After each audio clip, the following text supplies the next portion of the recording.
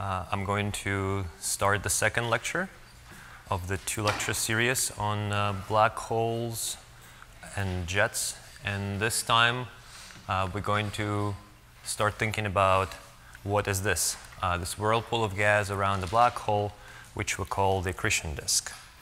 And namely, I'll be interested in the connection between the properties of the accretion disk and the outflows that the disk produces. And before I go on, I wanted to make sure that everybody at the back can hear me okay. Can you guys hear me? That's great. Okay. So why do we care about the disk-jet connection? Because we would like to have as many ways as possible of understanding what's happening down there in the central engine. One way is the radiation from the accretion disk. The other way is radiation from the jets that extend out to large distances and that allow us to observe these jets and through them probe the strong field gravity near the black hole. So an important question here is to understand how do the properties of an accretion disk connect to those of the jet? Namely, how does the accretion power, or the number of ergs per second that the black hole consumes, or m dot c squared, connects to the number of ergs, the energy per unit time, that the jets take away and deposit into the ambient medium, where we can rather easily observe that energy. Another important question is, how do the jets emit? This is still a mystery, and it would be good to understand that in order to be able to measure their power well. So what I'm going to try and address, at least partially during the talk, is what can we learn from the spectra and from the images on small scales of accreting black holes and on large scales where the jets deposit the energy into the ambient medium. I will also try and have some fun here. When it comes down to understanding the disk-jet connection, at first it was a problem how to make jets work.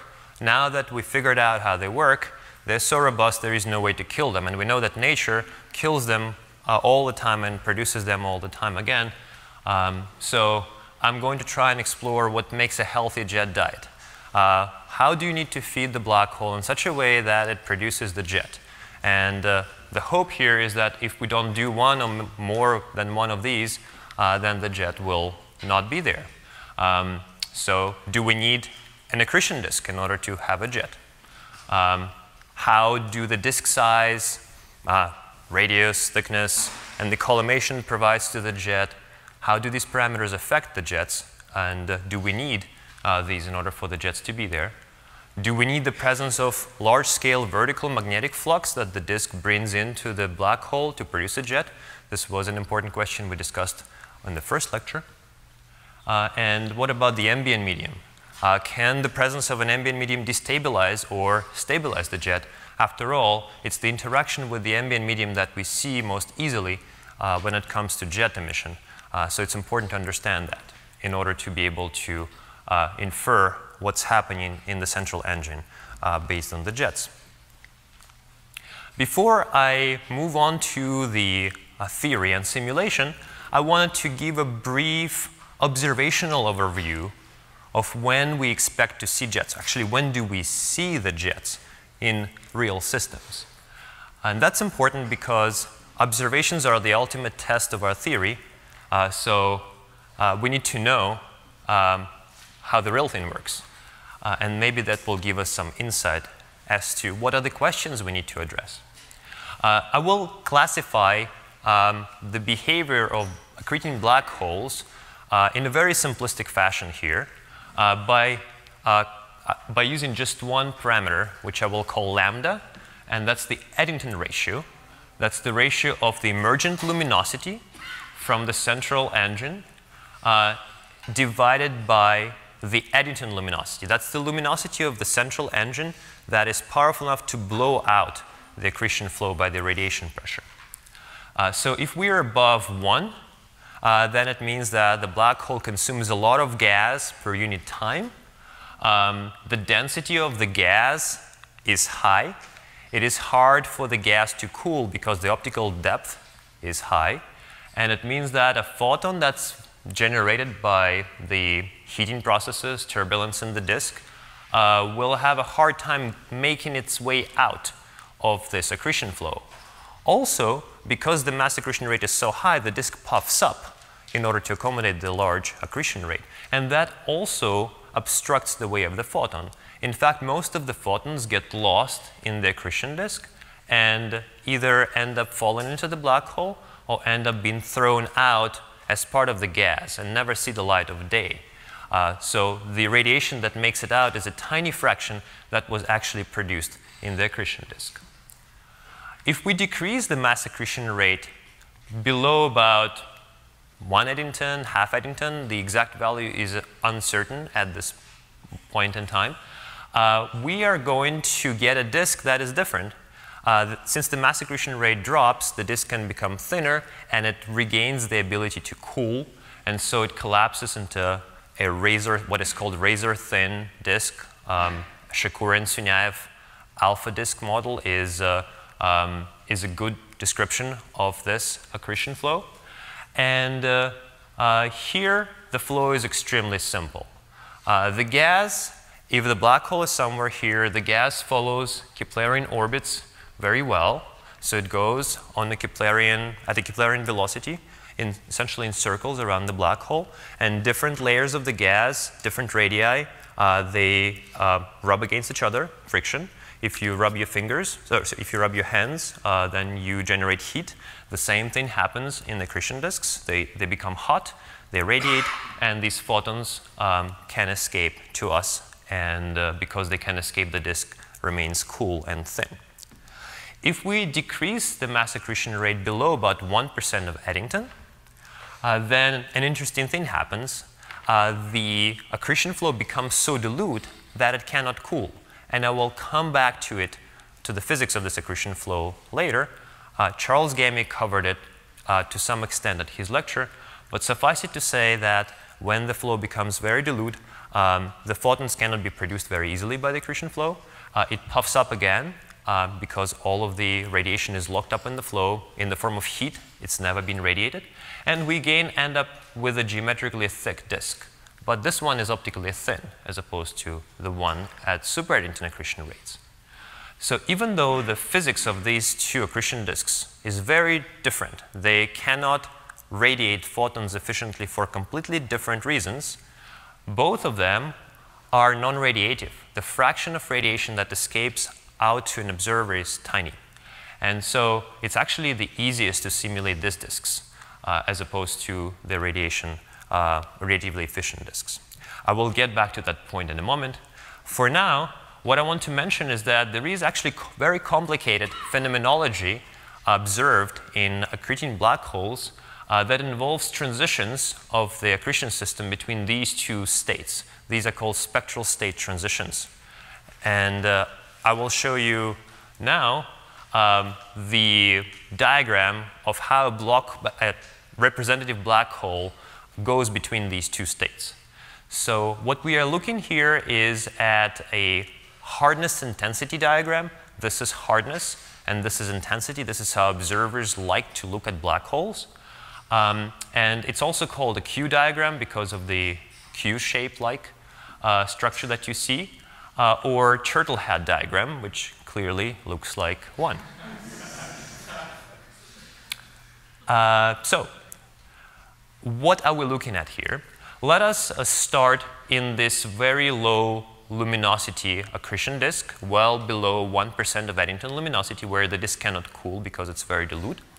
And let's start out here. It's at the bottom. So low intensity, dim accretion flow.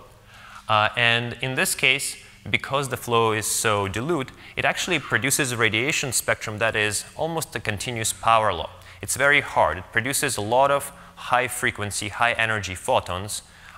So if you look at the hardness ratio, which is in most cases the ratio of 2 to 10 kiloelectron volt band in X-rays to about half to 2 for those who think about these things.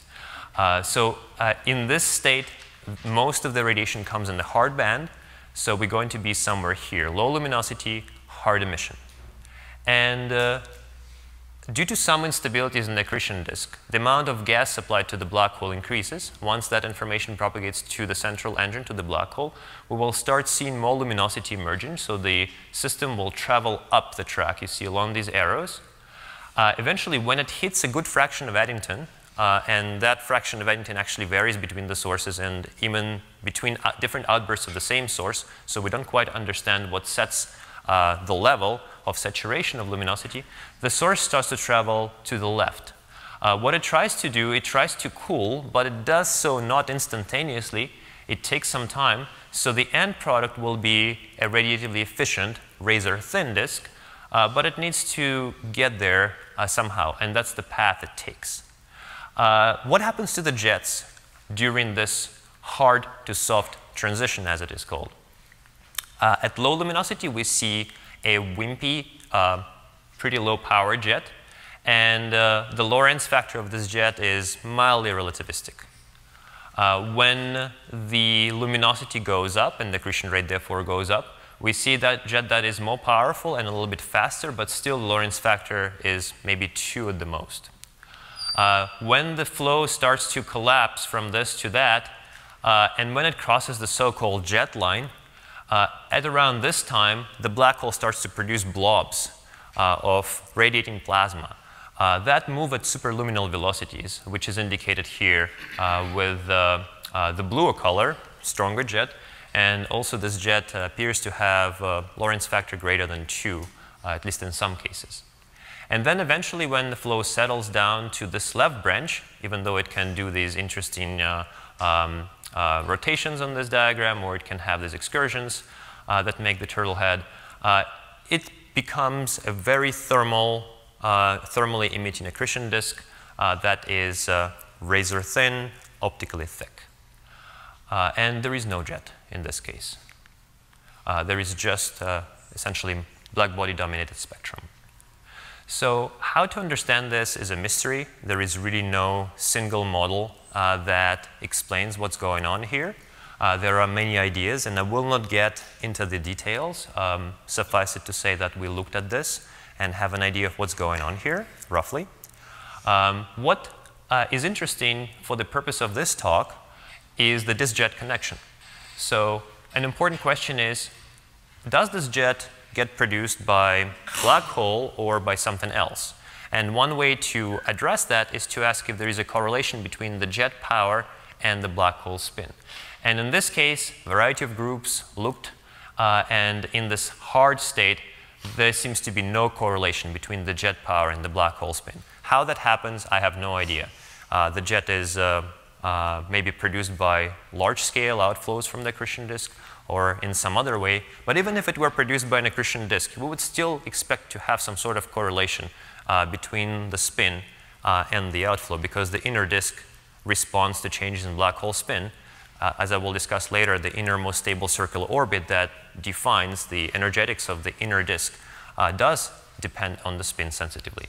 So how that correlation, how come there is no correlation between jet power and spin in this state is a mystery. However, for transient jets, there was a claim of rather interesting and exciting correlation between the jet power and the black hole spin. Before I discuss that result, let me back up and ask, how do we know what the black hole spin is in the first place? It doesn't sound like a trivial measurement. In the recent years, a variety of methods have been developed to measure black hole spin, and they have got it down to science. Actually, different methods start to agree on the values of spin. They are taking care of the systematic uncertainties, and really this is a rather exciting area of research where we are increasing the statistics of the number of spins that we have measured. And now we know maybe a dozen black holes in our galaxy whose spins have been measured, and similar measurements have been performed for supermassive black holes. So what is the idea? Yeah? Do we only see persistent jets in the case of supermassive black holes at AGN and not in microquasars? So the diagram that I showed was for microquasars because all the time scales are so short. The black hole's mass is 10 solar masses, so all the time scales, the dynamical time scale is tens of microseconds. So things that will take tens of millions of years in AGN happen here on a timescale of a week. So it's really, Roger Blandford likes to call microquasars quasars for the impatient, which I think serves, makes the point really well. So your question is, do AGN make jets, persistent jets, or black? So rephrase it another way. Do we see persistent jets in microquasars, or is it always transient? Well, it depends what your definition of transient jet is. The definition that I gave here, transient jet is the jet that emerges when the system crosses the jet line from right to left. Actually, there is no jet when the system crosses it from left to right. And you see that when the system comes back, it's a much lower luminosity than at the top branch. This is called a hysteresis. And there are a few explanations that have been put forward. If you're interested, ask me later. There's no time to discuss this right now. So these types of jets are probably the FR1 type jets, the radio galaxy jets. At least that's my interpretation. Many people think it's in similar ways. These jets that are transient, I associate them with the quasar jets. Quasars have a finite lifetime. We only see 10% of quasars that are radio loud that produce jets. And so it actually bodes together well with the statistics for transient jet production black hole binaries, where you have a state transition that lasts maybe for a couple of days, during which this transient jet is being produced. And so if you take, let's say, 1 day, and then multiplied by the ratio of black hole mass in the supermassive case to the stellar mass case, let's say 10 to the 8 is the ratio. So we will get 10 to the 8 days, slash a couple of zeros to get it into years. You get 1 million years. So it's actually not that off compared to the duty cycle of a quasar. So I think that these guys are probably the quasar jets. Does that answer your question? Any other questions so far? All right, great. So how do we measure black hole spin? The two most robust and popular methods are relying on the same physical effect, that when a razor-thin disk experiences different spins of the black hole, the inner edge of the disk either comes in or goes out. So if a black hole is rotating in a counterclockwise, so in the retrograde sense, so if the disk is rotating counterclockwise and the black hole is rotating clockwise, then the size of the hole in the disk will be bigger. And if the spin increases and becomes positive and nearly maximal, then the size of the hole will become smaller. And why do we think so? We think that the razor-thin disk extends all the way down to an orbit around the black hole, which is called the innermost stable circular orbit. By the name, as the name implies, there are no stable circular orbits inside of that orbit. And the radius of that orbit in units of gravitational radii decreases from about 9 for maximally spinning retrograde black hole, which is here, a equal to -1, down to 1 for maximally spinning black hole. So you see that the area will change by a factor of 9 squared, but almost 100 between the maximally spinning retrograde case and maximally spinning prograde case. The two methods that measure the spin rely on measuring the radius of this hole where there is no more emission produced. And the continuum fitting method is the one that I will describe in a little bit more detail than the other one. It tries and figures out the size of the hole using a similar method for figuring out how far a star is. So I will get to that in a moment. The iron line method relies on the fact that every radius in the disk produces an iron line. But because of the redshift and Doppler boosting and other effects, the shape of the iron line produced at every radius is different. And when you add them up, you will find a double hump iron line with the red wing, which is very stretched out because it needs to climb out from the innermost regions of the black hole. And by fitting the shape of that iron line, they are able to back out the value of the black hole spin. The continuum fitting method is easier to explain.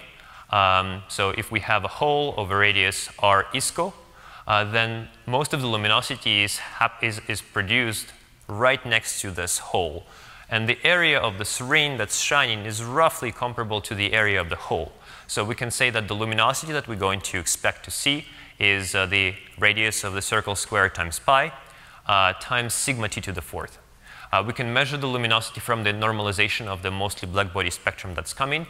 We can measure the temperature from the shape of the spectrum. So we know both sides. We know what the radius of the innermost stable circular orbit is in physical units. Then if we know the mass of the black hole and inclination, which are the two important parameters you need to nail down, you're able to back out the spin from this dependence of R ISCO on the spin. So that's really how you can measure the black hole spin. Now, you can measure the black hole spin for a variety of stellar mass black holes in this method and using the iron line, and then plot them versus the peak radio power that happens during the transient production of transient jets during the state transitions. And what you find is that, surprisingly, there is actually correlation between this jet power and the spin. There is an active debate ranging here. Some group says that there are sources that are sitting here that this particular work omitted due to one or the other cut on the data. I will get back to that later. What matters for me is that there are no sources above here, because for every spin there is a maximum power, as I will discuss, that you can expect. And so if you look at a particular source as it goes through the state transition multiple times and you nail down the maximum power, then those hopefully would correlate. At least that's what I would expect theoretically. So this is rather tantalizing. Perhaps we're seeing the effects of the tiny black hole rotation on large-scale jets. And that is perhaps a way for us to probe the structure of the innermost accretion flows. So what I will do now is, because these two states, the high and the low state, they both are radiatively inefficient, as I explained in the intro, I'm going to neglect the radiation altogether to make it as simple as possible, and I will simulate it. But before I do so, let us ask ourselves, what do we expect for the connection between the jet power and the accretion rate? As we measure jet power by the effects the jets have on the ambient medium or the radiation the jets produce. We measure the accretion rate from the luminosity that the accretion disks produce. So how the two are related theoretically. I will ask an even simpler question. What is the possible maximum power you would expect out of a black hole? Let's try and be extreme, and that will elucidate some physics here. So here is a black hole at the center. This is a theorist's eye look at the central engine. There is an accretion disk orbiting around the black hole. So it's going into the board here, and the rotation is coming out at you. There are vertical magnetic field lines threading the black hole. And of course, the rotation of the black hole will wrap these field lines around, so the dominant component of the magnetic field will be not the one that I show here, but the one in and out of the board, which is hard for me to draw, so I don't draw it, but keep that in mind. It's there. So what is the power output of the black hole? Let me briefly review it again. We discussed this in the previous lecture. If we have a pipe of a cross-section equal to the gravitational radius squared, that carries flow of density b squared, energy density of roughly b squared. And this flow flows at the speed of light, which is basically the velocity of everything near the black hole. In order to estimate the power output, we can just multiply the energy density times the cross-section times the speed, which is what I did here. And then everything is modulated by the black hole spin, because if the black hole is not spinning, you cannot extract energy from it, and therefore the power output will vanish. It turns out it is convenient to, was there a question? No. Turns out that it is very convenient to recast this in slightly different form. Instead of the magnetic field, I'm going to switch to the magnetic flux threading the black hole, which is the magnetic field strength on the black hole times the area of the black hole, or the radius squared. And what we're going to find is that the power of the jet is proportional to the magnetic flux squared times a prefactor, which I will denote with the letter k, that depends on the black hole spin, A, and the black hole mass through the gravitational radius. So only on mass and spin. As we discussed in the previous lecture, these are the only two parameters that an astrophysical black hole is characterized. And none of these will change in any reasonable observation of a black hole binary in our galaxy or in an active galactic nucleus. The only system where I I'm aware of, the change will be happening as we observe is a core collapse gamma ray burst or a binary merger, which I will not focus on here. So if we're looking at a stellar mass or yeah. So you said you're going to neglect the radiatively efficient ones and only care about the radiatively inefficient ones. So radiation is still locked into the disk, but so are you saying the radiation pressure does not matter? Radiation pressure does matter, and I take it into account by appropriately choosing the adiabatic index of the flow. If it is a radiation-dominated flow, we'll choose it to be relativistic, 4/3, and if it's a if the radiation is subdominant, if the flow is very low luminosity, then I will choose it to be 5/3 or 1.4, depending on your preference. It turns out that the structure of the disk is really insensitive to the choice of the polytropic index, so really there is almost one-to-one mapping between sub-Eddington flows and super-Eddington flows from this point of view. That said, Jim has reviewed the radiation effects. They could introduce radiation viscosity. Those effects I cannot take into account by using this simplified consideration. Any other questions at this point? Good. So let's move on. So the jet power is now really for our particular, let's say we focus on our particular favorite black hole, and we've measured its spin and mass, and we know what this factor K is. It's not going to change in our lifetime. So whatever jet power variations we see, they will be coming from variations in the black hole magnetic flux. So if we see that the jet went up in strength or went down or disappeared, this is all related to the magnetic flux. So what is the possible range of values that the jet power can possibly take? Well, the lower limit is clear. If we don't have any magnetic flux on the black hole, then the jet power will be 0, at least the one that is produced by the magnetic flux, extracting the rotational power of the black hole. The upper limit is less straightforward, but it turns out that the upper limit on the jet power is comparable to the accretion power. In this case, the magnetic flux is as strong as possible. It's obviously much higher than in the case of no jet. What limits this is an interesting thing to discuss. So let us imagine that we start with a black hole without any magnetic flux at all, and then we keep giving it more and more and more magnetic flux. So the number of these field lines and their density increases. So what is happening to the accretion disk that is on an orbit around the black hole? It will experience an outward push. The magnetic pressure associated with these field lines will be pushing on the disk with a force F sub b, magnetic force. The disk, however, can only provide the force of gravity. That's the force that keeps it on an orbit. So when the magnetic field strength becomes so high that its outward push exceeds the gravity force that keeps the disk together, then the magnetic field will push the disk aside and leave. That's really what sets the maximum possible power that a jet can have.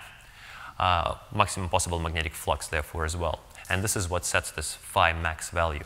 In this case, the magnetic field can do whatever it wants to the disk. It is dynamically dominant, it's dynamically important, and changes the structure of the accretion flow dramatically. And so this type of accretion flow is called magnetically arrested disk. I'm going to discuss this on the next slide. A convenient way of looking at the jet power in a quantitative way is to normalize it by the accretion power. So look at the ratio of the jet power to the accretion power, P jet divided by m dot c squared. And I will denote that dimensionless power with the lowercase p sub j. So what I'm going to now do, I'm going to go over several scenarios. I'm going to try and break the jets. And we will see that it's actually really hard. They're really resilient, and it's a puzzle. So at first, I will start with a big disk that extends out to the edge of the sphere of influence of the black hole, about 5 orders or 6 orders of magnitude.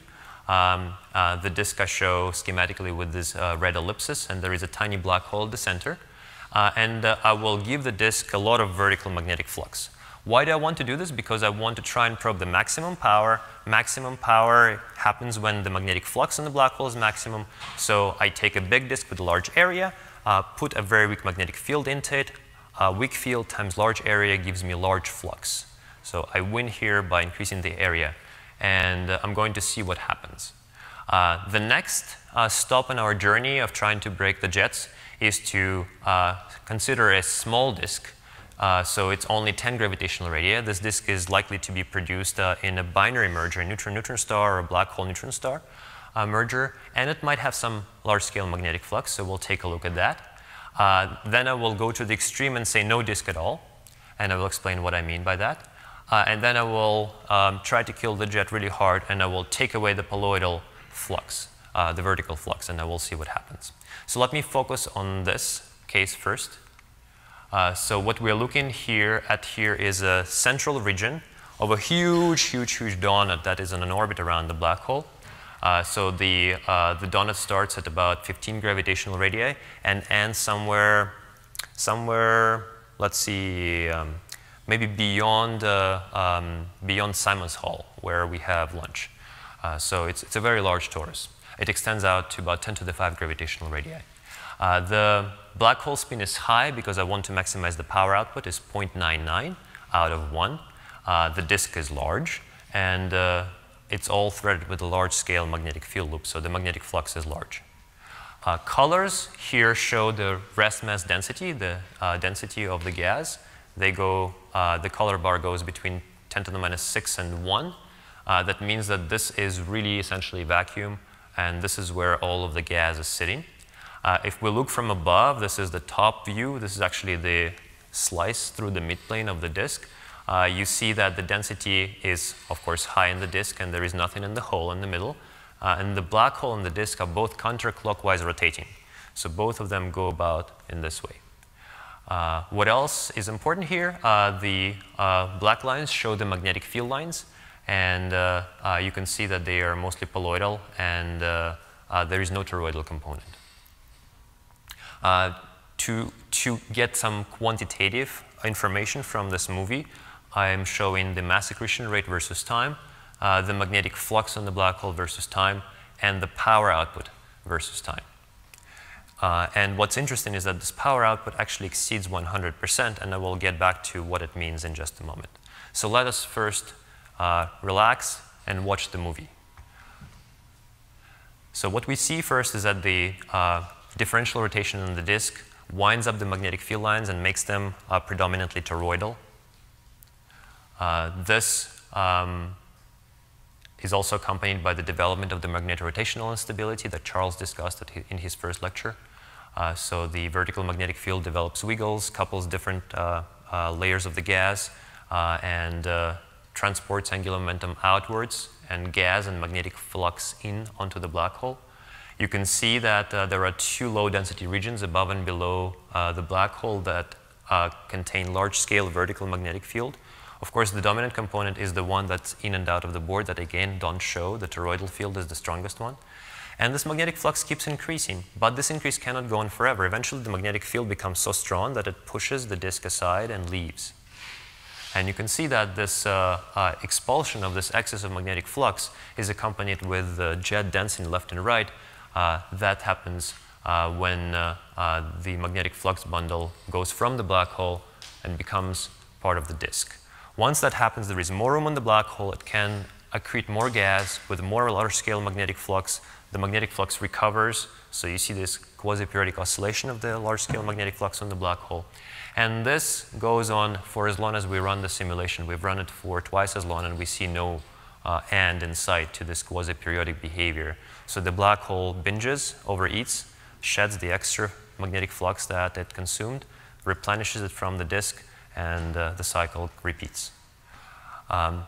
Because the jet power is proportional to the square of the large-scale magnetic flux, as we discussed, we see that the jet power, apart from the small-scale noise, roughly follows the behavior, large-scale magnetic flux. And the long-term average here is about 150%, which means that, let's say that you have $100, and you're thinking, okay, well, I'm going to go to downtown Princeton, and I'm going to spend all this money on bent spoon ice cream. If you haven't tried bent spoon yet, please make sure you do before you leave. If you can have sugar, of course, because it's all very sweet. Okay, but anyway, so you have $100 and you're thinking what to do, so you're thinking bent spoon. And I'm saying, no. wait. Bent spoon is good. It's good, yes, but you don't have to spend $100. You can come and give $100 to a black hole because money is energy, right? Energy is money, and energy is mass. So you can convert money into mass and drop it into the black hole. So let's say we drop $100 worth of rest mass energy into the black hole and see how much comes back out. The usual picture, the accretion disk has a radiative efficiency of 10, 20, 30%. Maybe you will get a return of 20 or 30, maybe 40% on your investment. So you will get $40 back. And that's not good, because if I did that to you, you would not talk to me ever again. But here you have an unusual situation. You have just listened to me naively, and you dropped the $100 worth of rest mass energy. I actually don't know how much it is. It's a homework problem, a new homework problem. Drop it into the black hole, and you measure how much comes back out. And you find that $150 just came your way. So you just made $50. Now, of course, we know that energy is conserved. So the extra $50 worth of energy must have come from somewhere. And it comes from the black hole rotation. These powerful jets do not let black holes spin really fast for a long time. In fact, as the black hole mass increases by just a few percent, this efficiency will drop below 100%. But interestingly, there are so many black holes whose spins are measured to be nearly maximally spinning. This is a really important, interesting calculation. And what it allows us to do is, if we in reality see a black hole whose jet power exceeds the mass accretion power, then the only way for that to happen in steady state is for the black hole to give its rotational power. So that will be direct evidence that black hole spin is powering the outflow. Another important aspect that I have not covered here in this movie, and maybe I will forward it a little bit so that I can show you, is that whenever these magnetic flux bundles are being expelled into the accretion flow, you see that whenever there is a flux bundle, maybe I will pause the movie whenever one prominent one appears. Or let's say even two. Okay, two of them. So see one and the other. And these correspond to underdense regions in the disk. That's because magnetic pressure takes over thermal pressure and expels the density. So these are underdense regions threaded with large-scale vertical magnetic field lines. This is the magnetic flux that's escaping from the black hole. And why is it escaping? Because magnetic field is light. It doesn't have mass associated with it. So it wants to raise buoyantly against gravity. It's like a bubble of air in a pond of water. A bubble of air wants to rise upward away from the gravitational source, which is below. And here the gravitational source is at the center. So both of these are buoyantly rising away from the black hole. And as they do so, you see the shear in the disk shears them out and mixes the magnetic flux back into the disk. So MADs are green. They hold on dearly to the magnetic flux that was given to them by the accretion flow, and they try not to let it go too far. Whenever it emerges from the black hole in the form of this expulsion, it very soon gets sheared out and mixed back into the accretion flow and will be recycled. The black hole will get fed the same flux a little bit later. So that's important for the future discussion. So we have done this study for one particular value of black hole spin. How does it depend on the spin? We want to understand what is the connection between jet power and the spin. And this is theoretically what we would expect. In order to make this plot, I've run a number of different simulations for different values of spins, and then I got a smooth fit. And what we are seeing here is the simulation that we have run is for a spin almost unity, spin of 0.99. And the power of the outflow is about 140%. So we're making actually extra $40 on a $100 investment. If we decrease the spin down to about 0.9, we're getting about even, we're breaking even. And then we're starting to lose money very soon as we go below spin of 0.9 or so. So this is a non-spinning black hole. And surprisingly, perhaps, there is some power outflow. So why is the power coming out if the black hole is not spinning? Well, because the accretion disk can produce winding of the magnetic field lines and also produce power output. In fact, we can break up the total power output into the contribution from the black hole and the disk. And you see that the black hole wins by a factor of about 5 at high spin and then the disk wins as the spin goes below about 0.3. So for rapidly spinning black holes that producing the strongest jets, it's most likely that the black holes are doing the most of the jet production. Also, another reason why I would say I think that all the AGN jets that move relativistically are powered by black holes, because the only way in the simulations at least we can get a relativistic outflow is if it's coming from the black hole, because these are the only field lines which are clean. The black hole vacuums out any gas associated, attached to the field lines, and so those jets can accelerate to really large Lorentz factors because of the high magnetization, as we discussed in the previous lecture.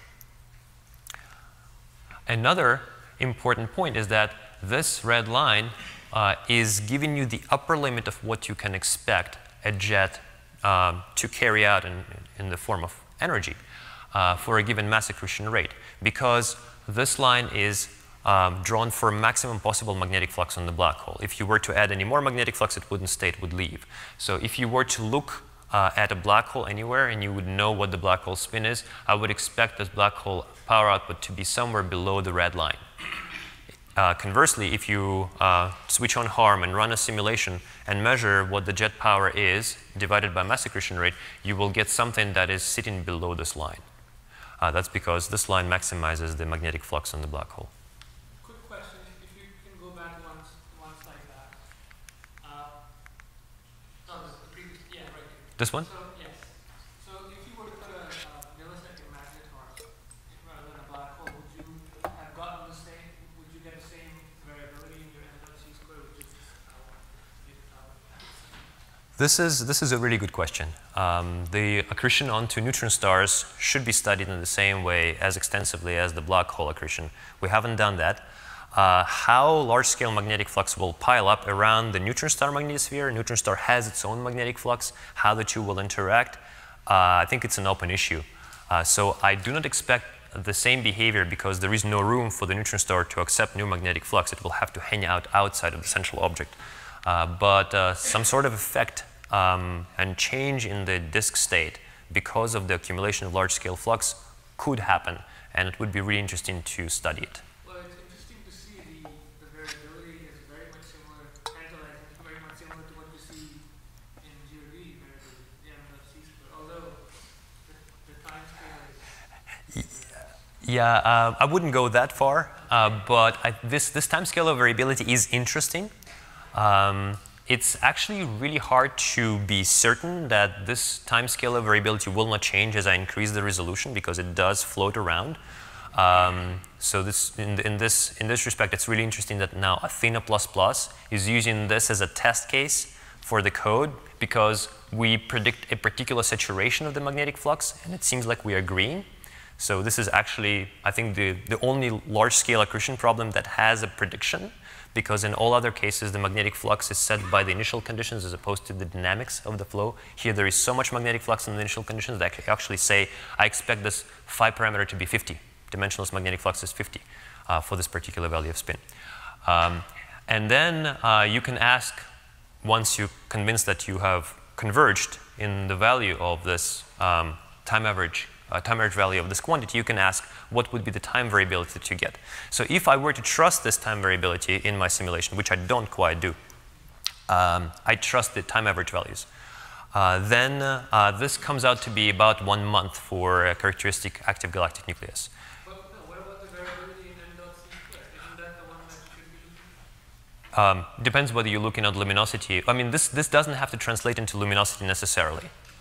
Because luminosity is averaged over an area, whereas and kind of smeared out in time, whereas this is instantaneous mass going through the black hole.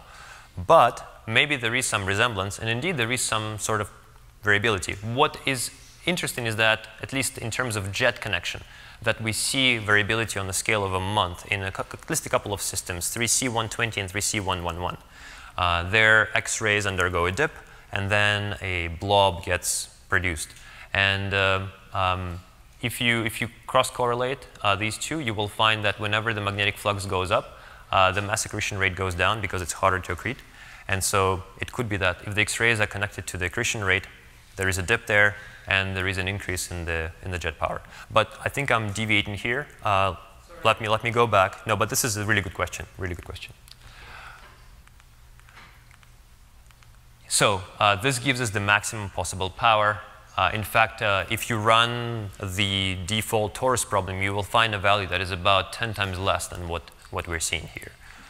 So you do need to give a lot of flux to the black hole in order to get a lot of power out of it. Because the magnetic fields are so strong and the jets are so powerful, they're taking out a lot of energy from the black hole and momentum. So if you look at the spin-up parameter that tells you how the black hole spin is going to be changing as a function of time, and plot it versus the current value of the black hole spin, you will find that even though for standard, let's say, thin disk, the spin equilibrium, that is where this parameter vanishes, happens at essentially spin of unity. For MADS, the spin equilibrium value is essentially 0. So if you leave a black hole accreting from an accretion from this in this accretion state in the MAD configuration, then after maybe 10 million years accreting at an Eddington rate, you will get down to a spin of about 0.3. And if you double the black hole mass, then it will go down to essentially 0. So this is a really interesting new way of producing non-spinning black holes. So what I will do now is I'm going to switch gears and attempt to include radiative effects in a really simplified way. The important question here is, can we get the jet to die here? Because we do not see jets from the razor-thin disks that can actively cool. And analytical studies suggest that thin disks cannot drag the magnetic fields in because they accrete really slowly, and the diffusion time of the magnetic flux becomes shorter than the accretion time. So what I'm going to do here is I'm showing you essentially the same movie until this point in time where I switch on the cooling. And this cooling done is really in a simplified way. I cool the disk to a target temperature that corresponds to a thinner disk. And we're going to see what happens once we get into the cooling part of the simulation. So this is radiatively inefficient. This is radiatively efficient. The radiative efficiency of this disk is almost precisely equal to the Novikov-Thorne efficiency, which doesn't have to be, but it happens to be that.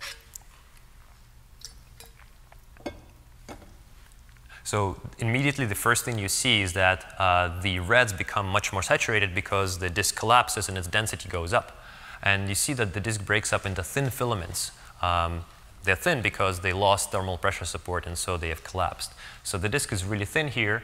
The surprising thing that you see is that the magnetic flux changed, but maybe by a factor of 2 only on the black hole. And the jet power may be changed by a factor of few as well. So this perhaps explains how can a quasar produce a powerful jet even when its disk is booming, and you would expect that it's razor thin and radiatively efficient. So this shows that it's really hard to kill large-scale magnetic flux on the black hole and kill the jet. It's still a mystery how, in the aftermath of a state transition, when the disk collapses, the black hole loses its magnetic flux. Here it shows no sign of doing so. In fact, even though the relative jet efficiency, the relative jet power goes down, it happens not because the absolute jet power goes down, but because the mass accretion rate goes up. So in absolute units, the collapse of the disk does not decrease the jet power on the black hole at all. It only increases the mass accretion rate. So this is all great and beautiful. We have simulated a system in the limit of a lot of large-scale magnetic flux, and we know now what we theoretically expect for the connection between the jet power and the accretion power. What determines the diffusion in these The question is, what determines the diffusion in these simulations? This is an excellent question. The usual answer that is given in this case is that, well, our simulations do not have explicit resistivity or viscosity. So we rely on the numerical dissipation on the smallest scale, on the grid scale, to reconnect the magnetic field lines, for instance, or dissipate the gradients and velocities. So the idea here is we try and get as much scale separation between the dissipative region and the large scale regions, like the stirring scale, the thickness of the disk, such that the details of the dissipation small scales do not matter. However, there is a really active debate, and I refer you to Charles, who is getting really interesting results. That shearing box simulation without large-scale magnetic flux, right? Yeah, it doesn't converge in its properties as you keep increasing the resolution. This is actually a big issue. Maybe everything that I'm showing you is not converged. The good news, however, is that a shearing box with a prescribed vertical magnetic flux converges to well-defined value of the very good value, a very well-defined value of angular momentum transport. And here we have a very good, very well-defined large-scale magnetic flux. So there is hope that if we resolve the simulations well enough, we're going to get a good answer for the result. And to address your question explicitly, how does dissipation happen? You have turbulent cascade that determines the rate at which energy flows onto the smaller scales, and then whatever comes to the smaller scales is killed by the numerical dissipation. So the hope here is that the small scales don't feed back on the large scales too much. Do the boundary conditions fix the magnetic flux? Because in shearing boxes, the net vertical flux is fixed. Like you cannot evolve the net vertical. So the question is, do the boundary conditions in shearing boxes fix the large-scale magnetic flux? The answer is yes. If it's a net flux simulation, the net flux cannot change. It's set once and for all. Yeah, but I imagine in your global simulation, this is not what's happening. In the large-scale simulation here, and the question is this happening in large-scale simulation? It's not happening here. The large-scale magnetic flux is regulated by the force balance between the jet and magnetic flux in the black hole pushing out on the disk. So if the magnetic flux becomes too strong, the disk gets pushed away and goes for a walk, as you see continuously happening here. And then it comes back. So the system regulates itself, but in the steady state, there is a well-defined value of large-scale magnetic flux that threads the disk. In fact, it's determined by the ability of the accretion disk to bend magnetic field lines. Basically, the system regulates itself to be marginally stable to the magnetorotational instability. But I would like not to get into those details at the moment. Great questions. Thank you. Any other questions? OK. So let me go on. So we tried to break the jets, and we failed by cooling.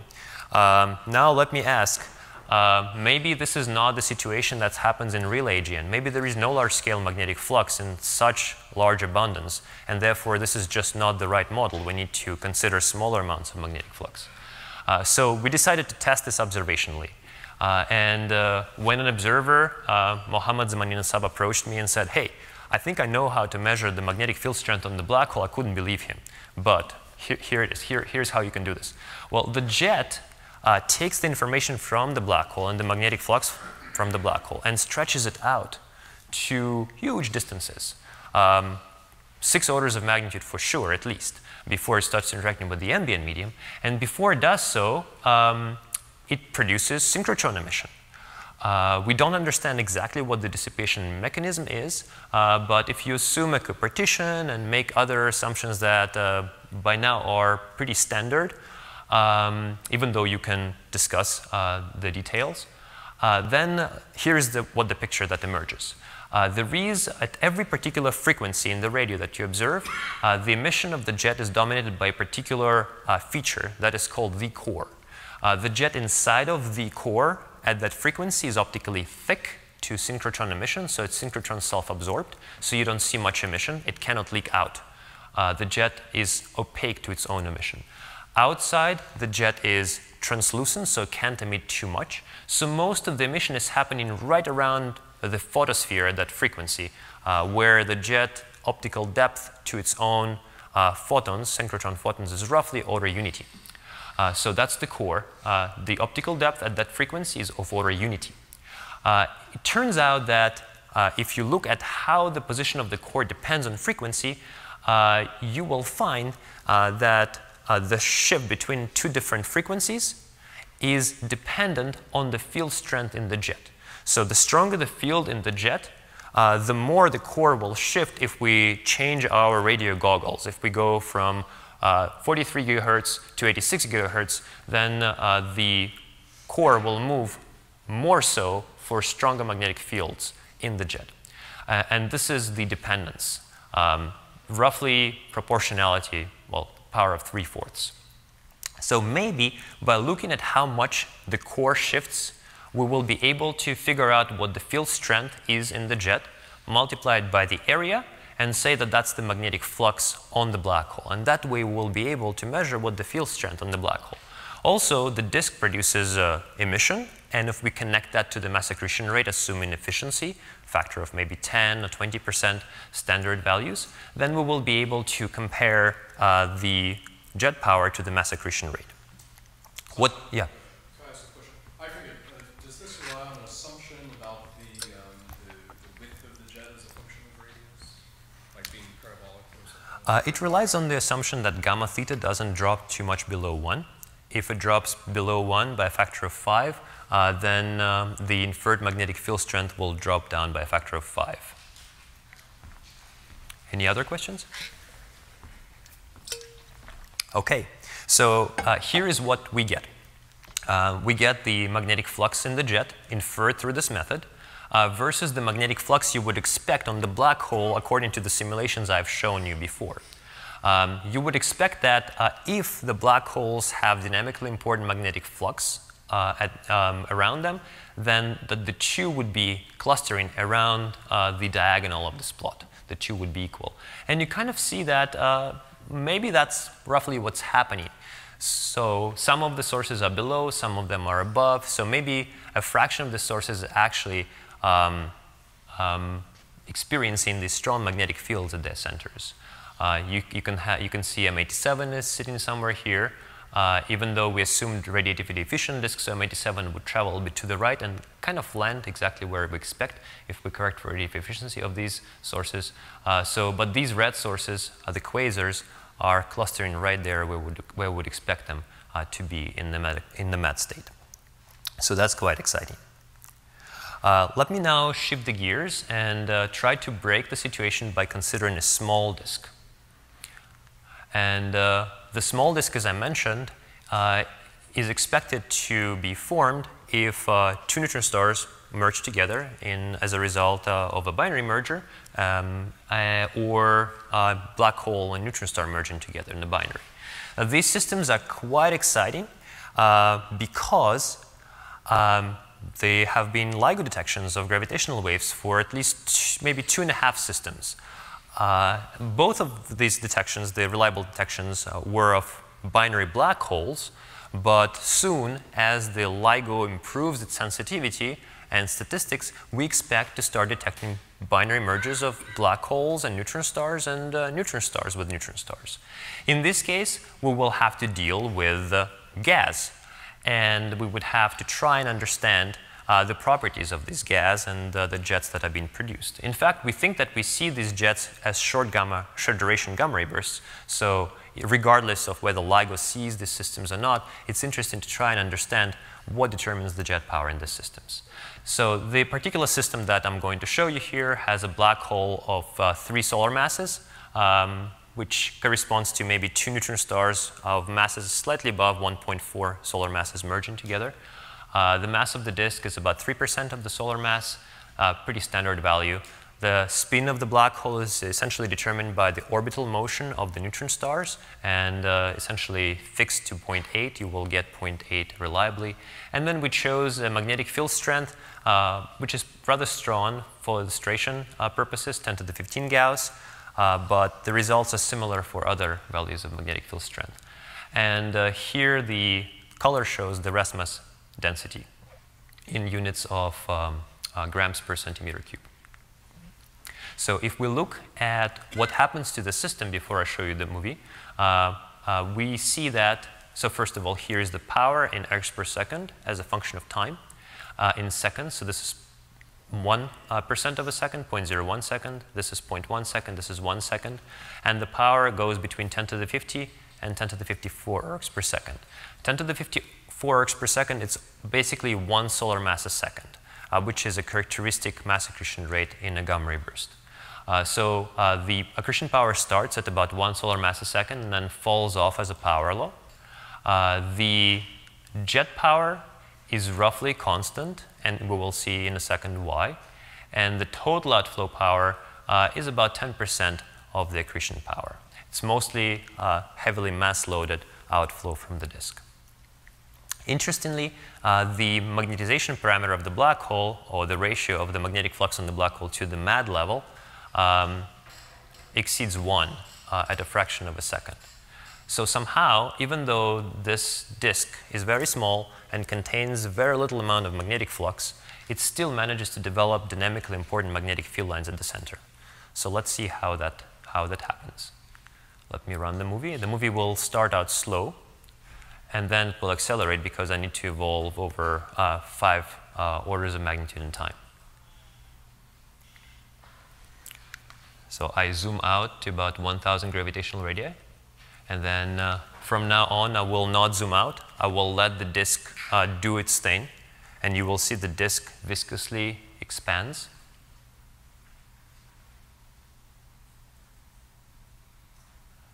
So one interesting thing that you see here is that even though the disk was small, now it's huge after just 1 second, which is roughly the duration of a short gamma ray burst. And because it has spread out so much, it now can collimate the jets into maybe open angle of about 10 degrees or so, 0.1 radian, which is a characteristic open angle for a short gamma ray burst, as we infer from observations. And because the disk spread out so much, most of its gas either end up in the black hole or went out to infinity, which means that the mass supply goes down on the black hole. But the magnetic field, and if you were careful, you would see that the amount of magnetic field lines on the black hole didn't change by much. This reflects the fact that the jet power stayed constant. Whatever we put initially into the disk ended up on the black hole and stayed. So the magnetic scale stays the same, but the mass scale goes down. So eventually the two will meet, and that's when the magnetic fields will become dynamically important. In fact, beyond this moment, the jet power will start going down and following the mass accretion rate, the mass accretion power. And this is what could be responsible for switching off the short gamma ray bursts. In fact, the same mechanism we think might work in core collapse, long duration gamma ray bursts. And as I mentioned, the opening angle is roughly consistent with observations. So this was quite unexpected for me, so I thought I would share this with you. Okay, so we failed to break the jet by going to small disk. Let us try and see what happens when there is no disk. And what do I mean by no disk? Well, disk, at least in the way I think of it, is rotation. So let us start with a purely spherically symmetric accretion flow and ask, is that accretion flow able to produce a jet? So what we are looking here at is a window of about 50 gravitational radii on the side. The black hole is at the center. The initial distribution of gas density is spherically symmetric. Just like in the Bondi accretion problem, density goes as r to the minus 3/2. The spin is 0.9, and there is no rotation at all, except for the black hole. As before, I show mass accretion rate, magnetic flux on the black hole, and the power of the jets. So you see the magnetic field lines are basically straight because there is no shear. As more and more magnetic flux being brought by the accretion flow, it becomes dynamically important early on, and that's the only time when it's strong enough to push the jets out, because there is a lot of gas raining down on the top, so the magnetic field has to be dynamically important before it can clear out the channel. You can see that there is a little bit of rotation around the center. That's because of the frame dragging effect. There is no rotation supplied externally to the black hole, so the field lines are mostly straight beyond maybe a few times 10 gravitational radii. And what was surprising to me is that the jet power is really tiny here. It's maybe 20 or 30%, much lower than you would expect if the black hole was saturated with the magnetic flux. And then I realized what was going on. Whenever the magnetic flux escapes from the center, it can just leave away without any obstruction because there is no shear in the disk that can destroy these magnetic flux bundles that are leaving, and there is no shear in the disk to mix it back into the accretion flow. So this accretion flow is not green. It's not recycling the magnetic flux. It's losing whatever magnetic flux it gets. And this is why we get such a wimpy jet. So one way actually to destroy a powerful jet is to switch off the rotation. This is not a very realistic situation because in almost any realistic system, there will be some angular momentum. But if there was no angular momentum, the jet would actually be not very strong. So let us try and check what will happen if we were to give some angular momentum to the gas. So that's an identical simulation, but with one difference. I have now given angular momentum to the accretion flow such that the circularization radius is at around 50 gravitational radius. So it will be right here or right there for this left panel. Let's see how the situation changes. You can see immediately that the rotation winds up the magnetic field lines. So that's an important difference. And you can see that once the jet pushes its way out, and you can see this interesting shock structure, the jet trying to push its way through this spherically symmetric, almost spherically symmetric raining gas. Eventually, it will succeed.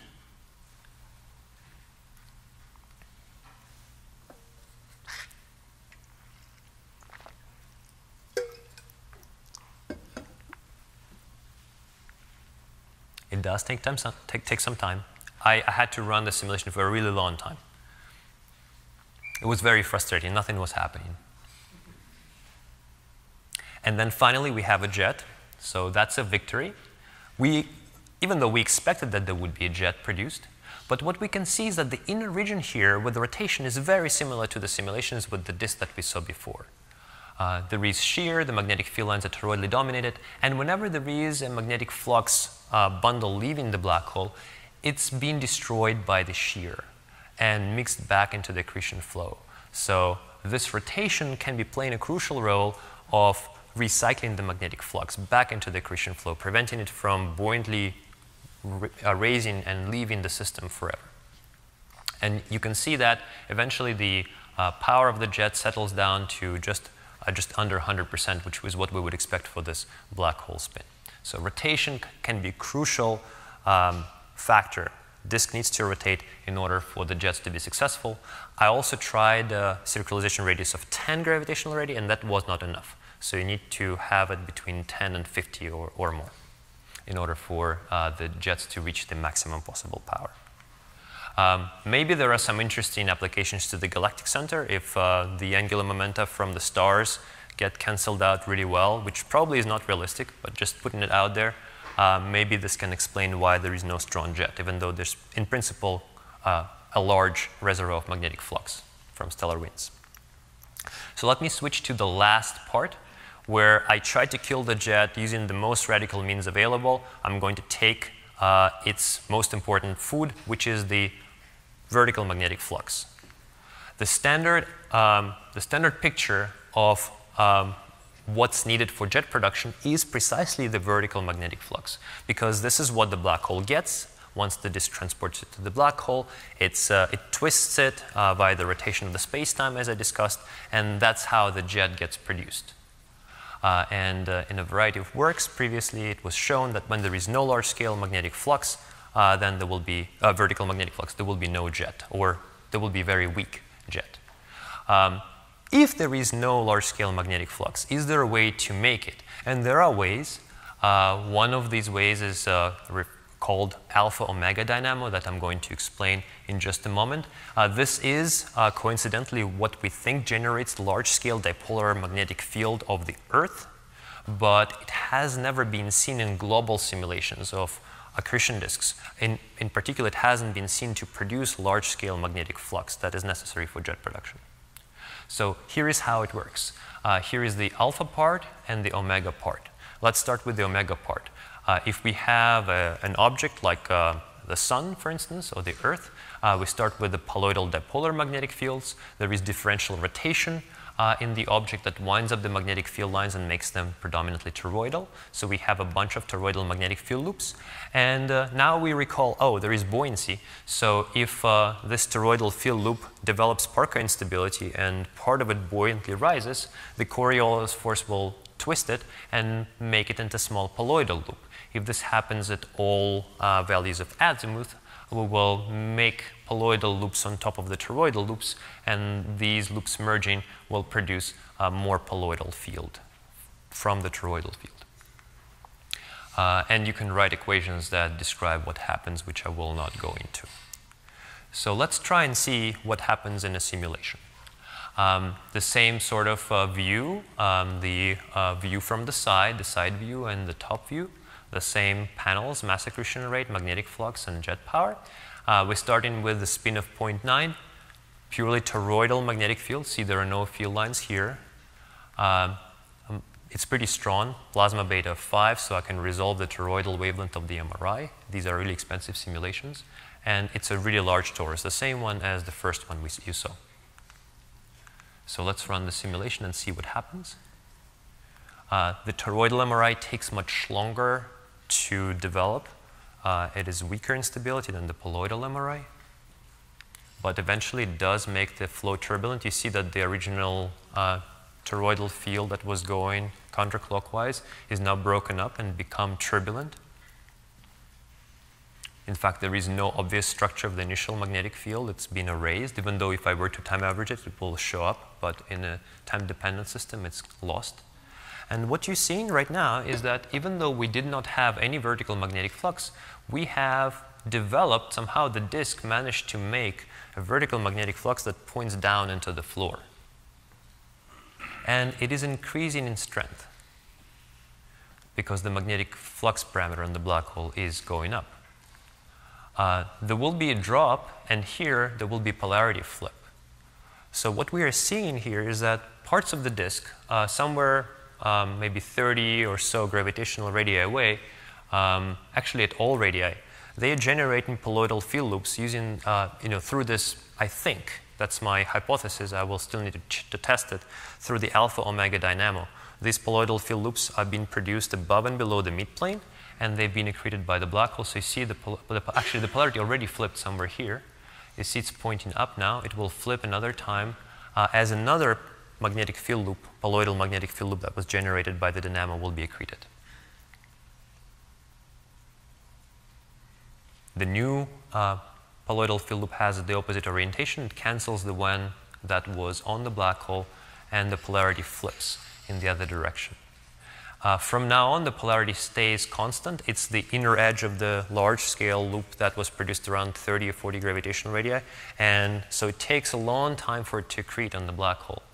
And what's really amazing, to me at least when I looked at this, that the magnetic flux parameter went up all the way to 15. If you remember, the MAD level was at around 40 or 50. So without any large-scale poloidal magnetic field, with purely toroidal magnetic field, we were able to produce a really powerful jet, which is about 1/3 of the way to saturating the black hole with large-scale magnetic flux.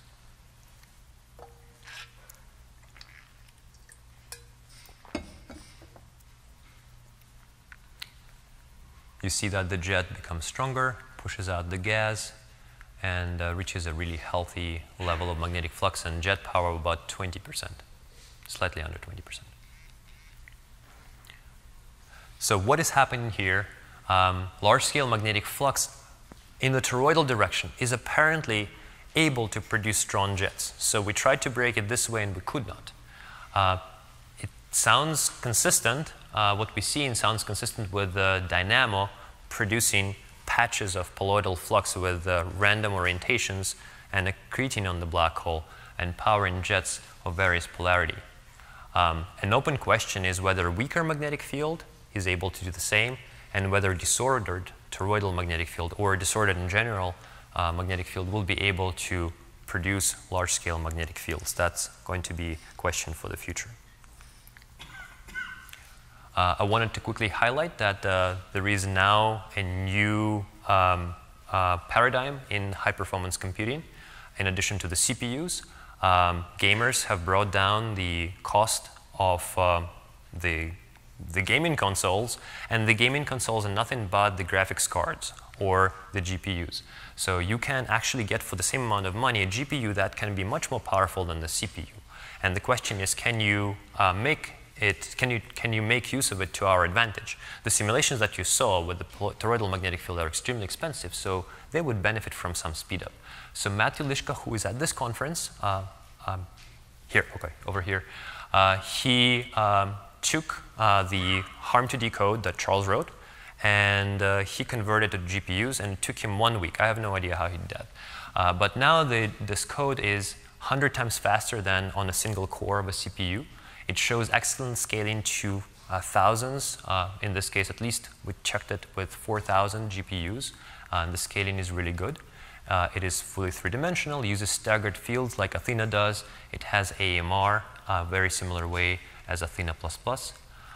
It now has hierarchical time stepping, which means that every tile of AMR, every refinement level will be evolved on its own time step, which is extremely useful for accelerating the simulations. And this can bring an additional factor of 10 to this factor of 100 that we already got from GPUs.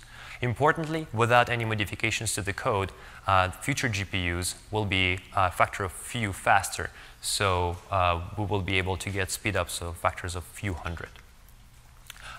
Interestingly, now we are going to have and already have GPU dedicated clusters like Stanford Extreme Cluster, which has entered production at the beginning of the month, has 16 GPUs per node. And the Department of Energy Supercomputer Summit that is planned to enter production in 2018 will also have 16 GPUs per one CPU. So this development is really timely. Let me wrap up with discussing what happens let's see, I have 15 minutes left, I guess. Well, let me wrap up really quickly. I will discuss what happens at the very low luminosity end of the accretion flow. Charles mentioned this work, and he described that these flows become collisionless. They are unable to cool because the protons, which receive most of the heat in the turbulence, they are not able to talk to the electrons. They do not collide with them frequently enough. And so the electrons that would radiate are not getting any heat. So most of the heat is locked up into the accretion flow and ends up in the black hole. That's why these disks are radiatively inefficient. One of the biggest problems in understanding how these flows accrete, and it is important because the Event Horizon Telescope is going to observe the images of the supermassive black holes in just about half a year from now. We need to predict what we will see. Yet we don't know what the electron temperature is doing because we don't have a good model for describing what the electrons are doing. This was tackled by graduate student Sean Ressler, who is sitting there at the back. What he has done and said, okay, electron temperature is not the proton temperature. We understand that because the two are decoupled. How can electrons get their heat? The only way for them to get the heat at these low luminosities is for the dissipative process itself to give the heat to the electrons. So instead of the usual approach of simulating the spectra and images of low luminosity accretion flows, where electron temperature is postulated to be something. For instance, electron temperature could be postulated to be 10% of the proton temperature. And then you can make predictions for the spectra. You can actually incorporate a physical model for what the electron heating would be due to the actual physical process that heats the electrons. And that is Alvenic cascade of the turbulence down to the small scales.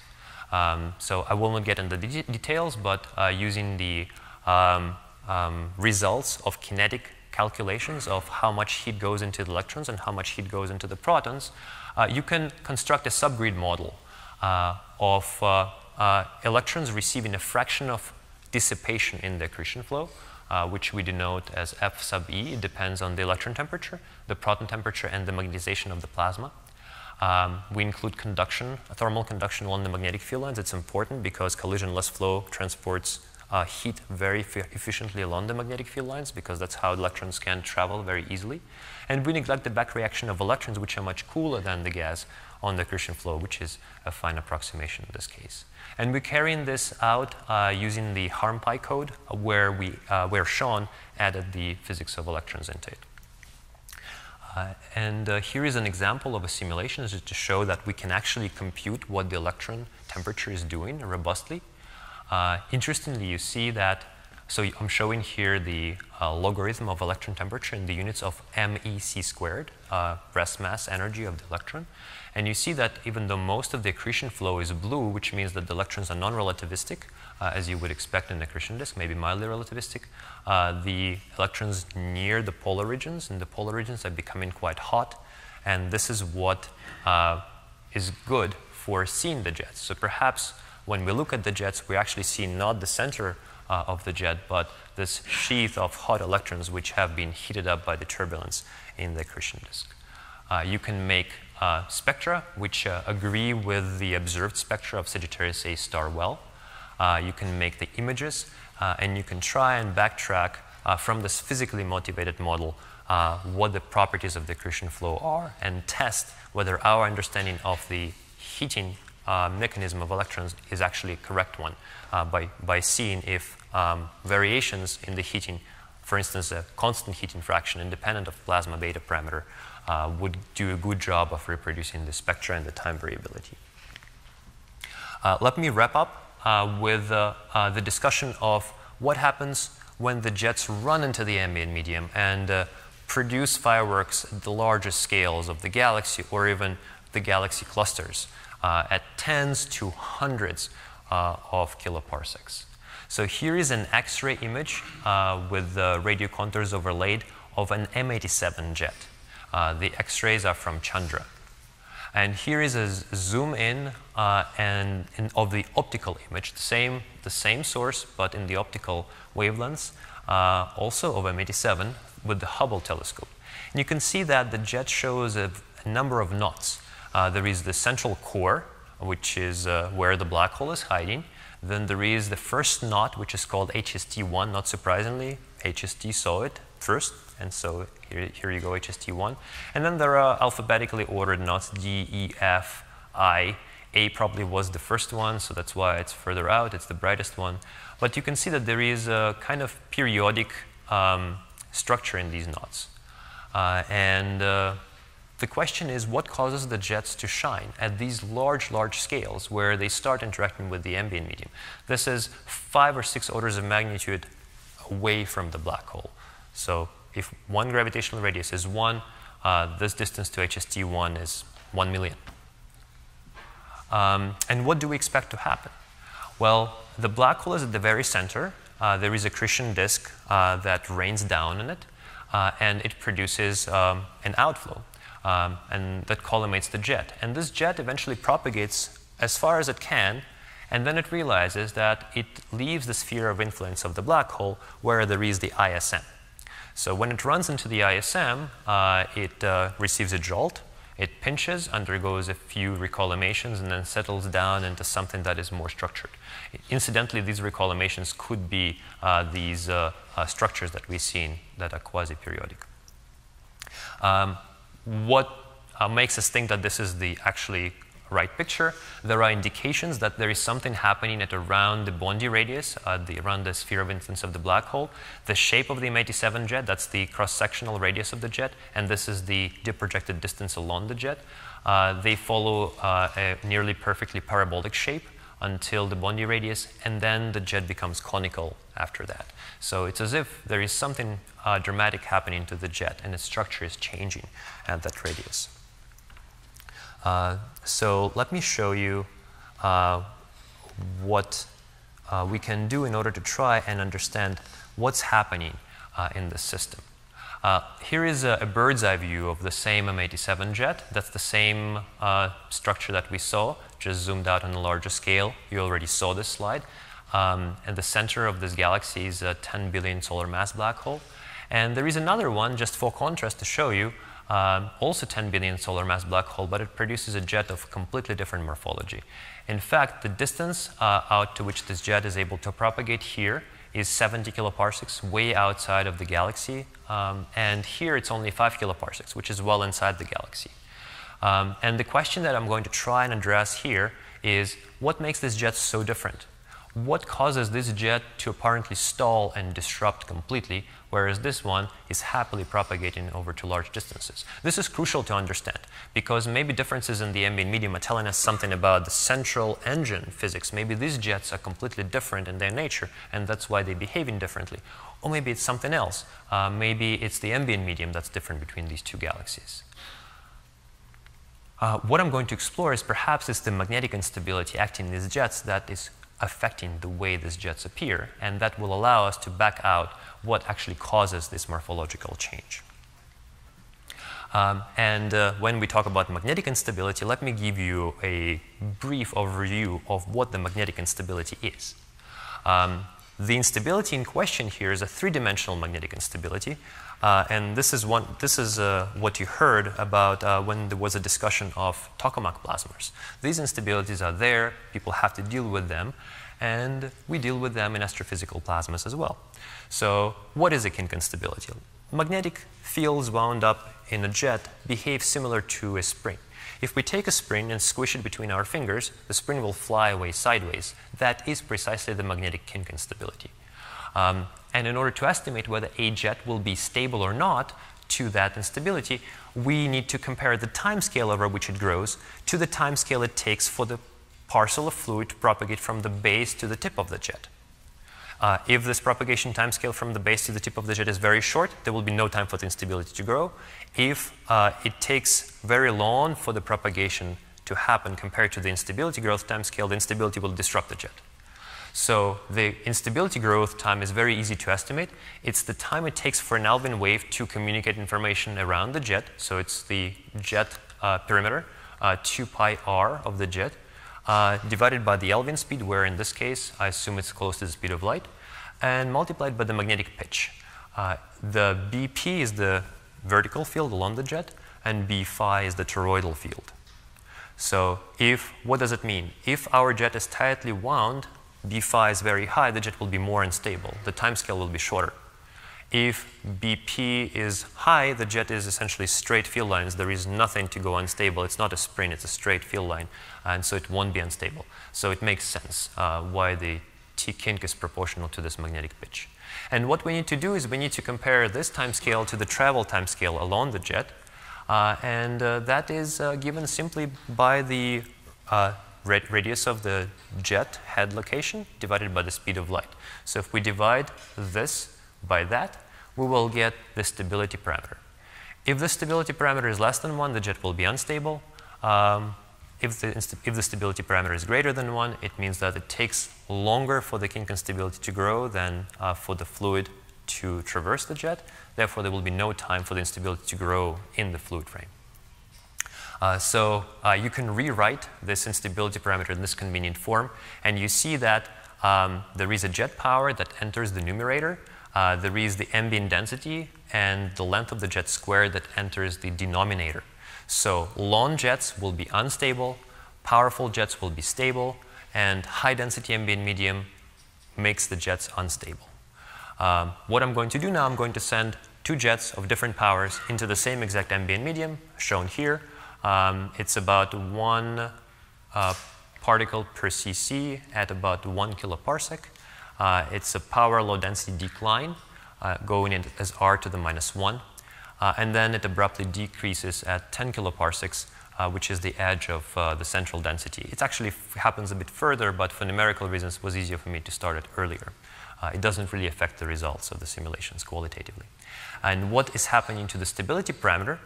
For Cygnus A, who has a 100 times more powerful jet, the instability parameter goes down in this flat density profile and then goes up. And it always stays above 1. So we expect that should be stable. And the M87 jet becomes marginally unstable, just around 10 kiloparsecs. So let's look at the 2 simulations. I'm going to run them at the same time. This is the powerful jet, Cygnus A-like jet, and this is the lower power jet, M87 jet-like jet, and they're propagating both in the same sort of ambient medium, the same exact ambient density profile. What I'm showing here is the magnetic field line, one magnetic field line traced from the center along the jet, and the color shows the density Blue is low density, yellow is higher density, red is high density.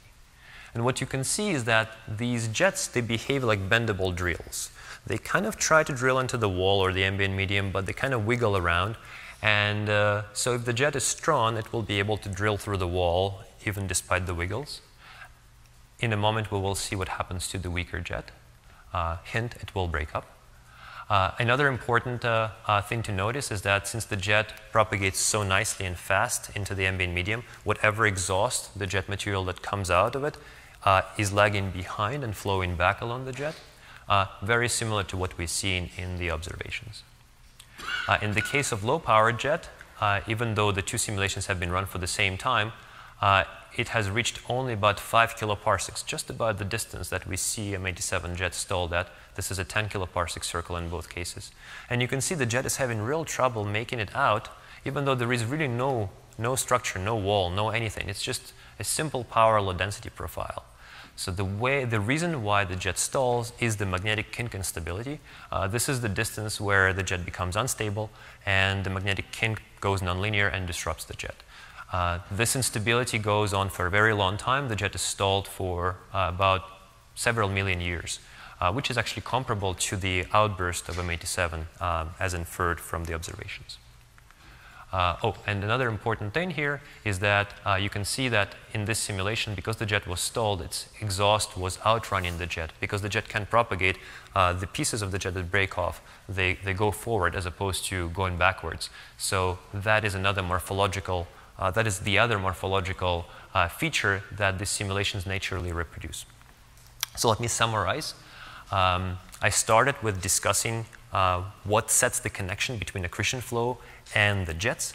And what I found is that, or at least I hope I convinced you, that dynamically important magnetic fields are widespread. And if you give a black hole as much magnetic flux as it would take, it would produce a really robust jet that is nearly impossible to kill. And that's actually a problem. The magnetically arrested disks are what happens to the disk when the magnetic field is dynamically important. The disk is broken up and very violent. The outflows from these disks give the upper limit, the upper envelope of what you expect to have in the form of outflows and jet power from an accretion disk at a given mass accretion rate. If there is no rotation in the disk, that's the only way I was able to kill the jet.